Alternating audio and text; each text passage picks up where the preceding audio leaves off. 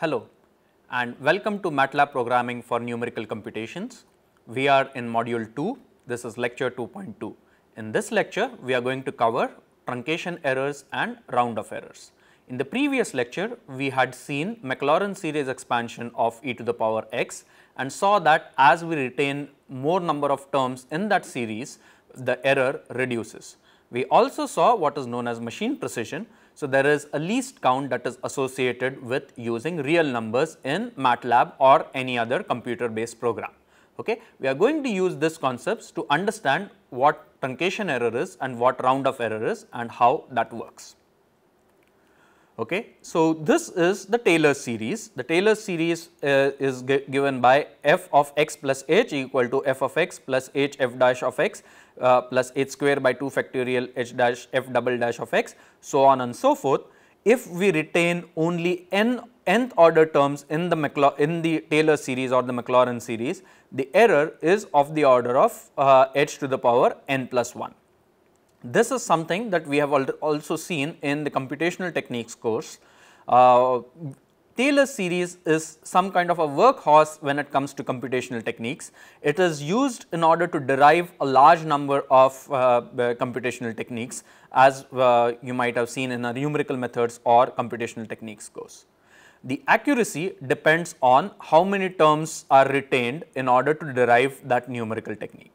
So, greater the number of terms we represent or larger is this value of n, greater is going to be the accuracy of the numerical scheme that you are using for the computation purposes. Okay. So, let us head back to the Maclaurin series. So, what happens when we retain the Maclaurin series to the nth order term? We are losing h to the power n. So, that is n plus 1 sorry. So, that is the leading term when it comes to the accuracy. So, when we are replacing x with 0 and h with a, we are going to get this Maclaurin series for e to the power a, and when we retain n terms, we are going to get the order of accuracy to be a to the power n plus 1. So, last term implies that the error is of the order of n to the power n, a to the power n plus 1, because we have retained only the finite number of series. Okay. So, let us head back to MATLAB and let us look at the Maclaurin series code that we had written earlier. Okay. So, this is how we had written the code. Again, if you recall from module 1, this is somewhat an inefficient way of writing a code in MATLAB, because MATLAB we can use the power of arrays in order to calculate this in a more efficient way. So, that is what first I am going to do. I am going to use the power of arrays in order to do that. So, let us just delete this. Okay. A was 0.1, let us define a vector called vec equal to 1 to n. Okay. The various terms are going to be equal to a to the power n are going to be the various terms. So, a dot caret vec are going to be the various terms divided by the factorial. The factorial we can calculate using the MATLAB command called cumprod, CUMPROD, and cumprod vec. Okay. Now, what is that going to do? So, let us look at this over here, say a equal to 0, let us say a equal to 0.1, vec equal to 1, 2, 3. Okay. So, a caret vec is going to be a to the power 1, a to the power 2, a to the power 3. Okay. And we are using dot caret because it is an element by element power. Okay. Now, let us see what cumprod of vec gives us. Cumprod of vec is going to give us, the first guy is 1, the second guy is 1 multiplied by 2, that is 2, third guy is 1 multiplied by 2 multiplied by 3, that is 6. Let us say if we were to do cumprod of say 1 to 5, this is what we are going to get. The first guy is 1 factorial, second is 2 factorial, third is 3 factorial, fourth is 4 factorial, fifth is 5 factorial. Okay. So, this is a vector which is a to the power I, this is a vector which is I factorial, and if we do an element by element division, we are going to get each element of the Maclaurin series. Okay. So, we needed to do an element by element division. So, we would use a dot slash and not just a slash. So, these are going to be the various terms, okay, and the exp val is going to be equal to cum sum of the various terms. So, what is the exp val going to be? Exp val is the first guy is going to be a, the second guy is going to be a plus a squared, the third guy is going to be a plus a squared plus a cube by 3 factorial, so on and so forth. Okay. So, these are going to be individual terms. We have not yet added 1. So, we will do that over here. So, exp val is going to be 1 plus cum sum of terms. So, that those are going to be, the first guy is going to be the approximate value 1 plus a, the second guy is going to be 1 plus a square by 2 factorial, the third one is 1 plus a square by 3 factorial, so on and so forth. So, this is what we are going to get, okay, and this is the true val, and error is the absolute value of difference between the true val and exp val. So, let us go and save this and run this in MATLAB and see whether we are going to get the same results as before or not. Clear all and clear the screen, and let us run Maclaurin exponential, and let us look at exp val, and we are getting 1.1, 1.105, 1.1052, so on and so forth, and error, if we see, is similar to what we obtained last time. The only difference is in the last time when we did that, we had the term 1.0 as well, which was a 0th order term. We do not need that term. So, we have gotten rid of that already. Okay. So, we have now retained one term, that is the first order term, the second term, that is the second order term, third term, that is the third order term, and so on and so forth. Okay. So, this is what we did when we wanted to get the Maclaurin series expansion of e to the power 0.1. So, what if we wanted this as for e to the power 0.01 as well? So, in order to do that, let us replace a with 0.01 and let us see what we get with that, okay. And let us run this and we will see error again. Okay. So, when we use I am sorry about that, this also needs to be changed, and now let us run this and let us look at what error we get.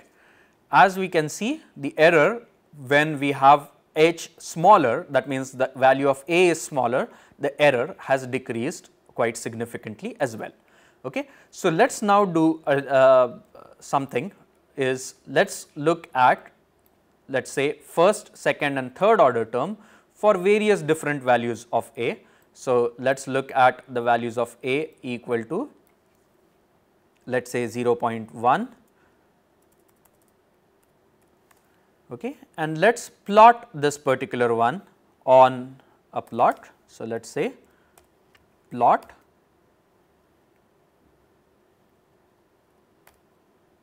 error, and let us say hold on, so that that particular plot is held. So, let us look at now plotting how the error changes with respect to the various values of h. Okay. So, what we are going to do is for n equal to 3, let us take various values of a as say 0.1, 0.05, 0.02 and 0.01. Okay, these are the various values of a that we are going to use. Okay, a all, let us call that. We need the vec. Vec is going to be 1 to n. Okay, so for I equal to 1 to length of a all,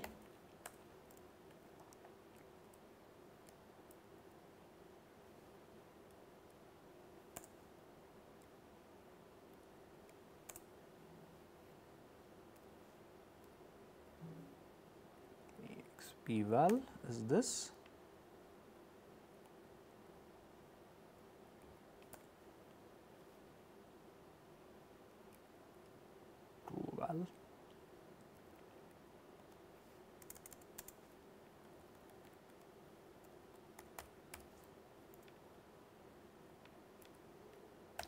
So, these are the changes that we are going to do, and A equal to A all I.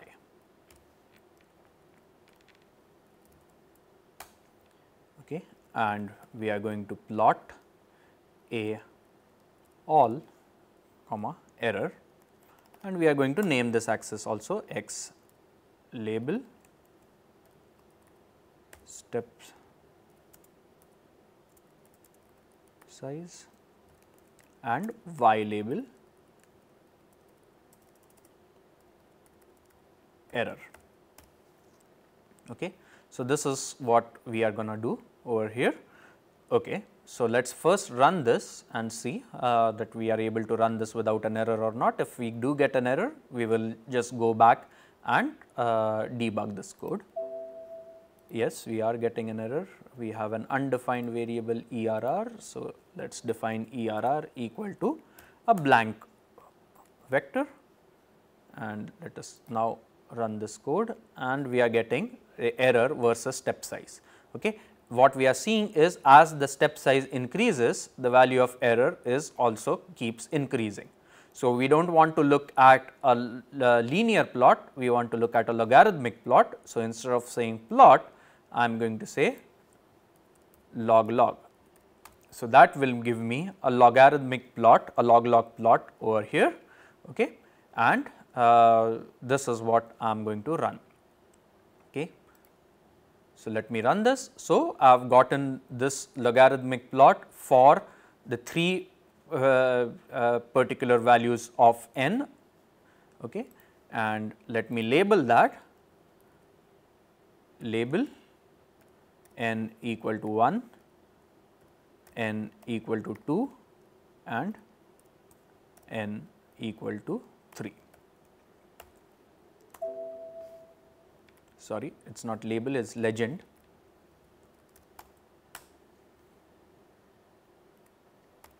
And show graph. Okay. So, this is for n equal to 1, this line is for n equal to 2 and this line is for n equal to 3.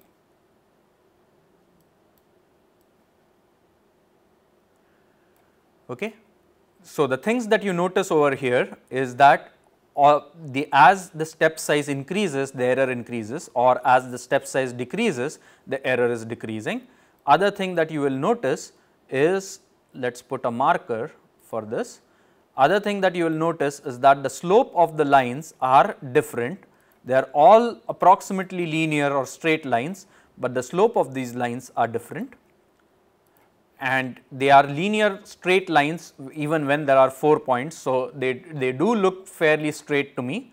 So, their slopes, as you can see, this one is a more gentle slope for n equal to 1, for n equal to 2 we have a steeper slope than n equal to 1, and for n equal to 3 we have an even steeper slope.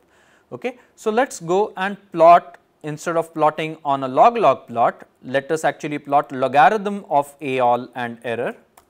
So, let us say figure 2, plotting, figure 2 we will say plot log 10 of A all and log 10 of ERR.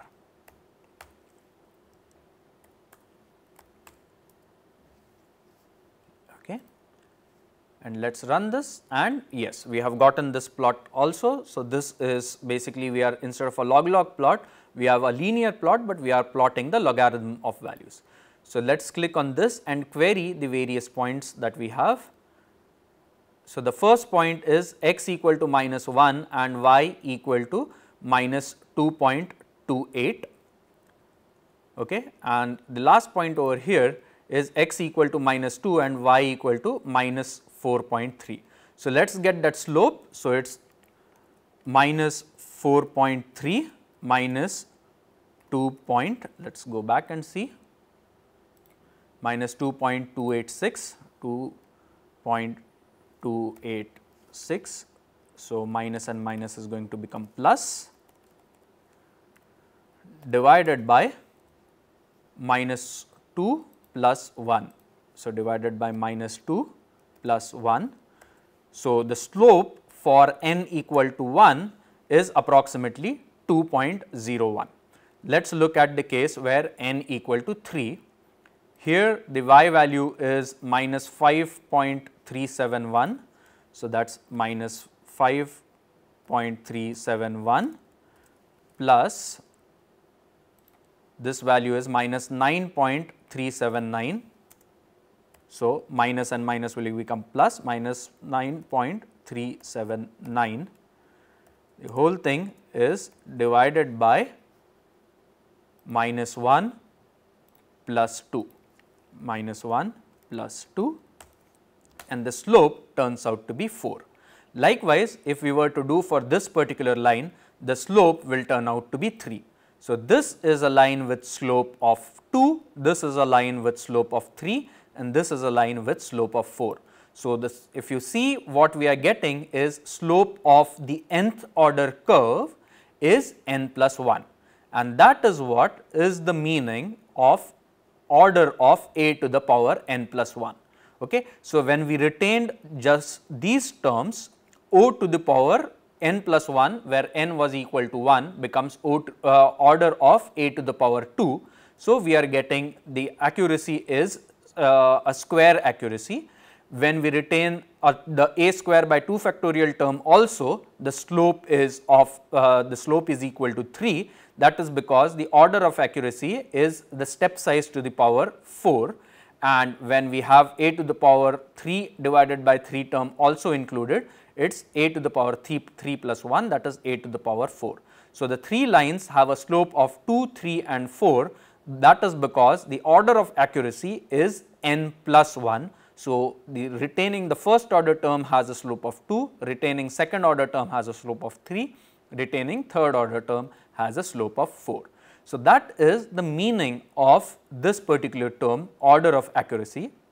So, what we have seen over here is that the order of accuracy increases or improves as we retain greater number of terms. Okay. So, to summarize, what we see in truncation error is that we have greater the number of terms, we have lower is the error, smaller is the value of a, we have lower error, and when we plot logarithm of error versus logarithm of a, we get a linear increase and the slope is n plus 1. So, the slope is nothing but the order of accuracy. Okay. With that, I come to the end of this lecture. In the next lecture, which is also continuation of lecture 1.2, we are going to cover the round of error and we are going to see trade off between round of error and truncation error. So, thank you and see you in the next part of this lecture.